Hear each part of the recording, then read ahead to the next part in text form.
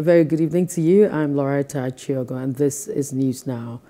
We begin tonight with the report that the Independent National Electoral Commission, INEC, has suspended the collation of results in Obingwa local government area of Abia State and Nsukka, Nkanu East local government area of Enugu State.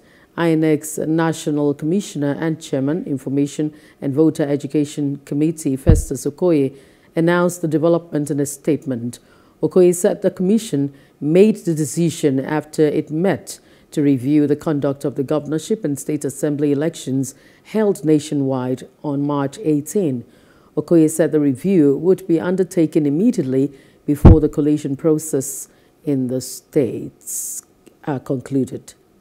Hello, hope you enjoyed the news. Please do subscribe to our YouTube channel and don't forget to hit the notification button so you get notified about fresh news updates.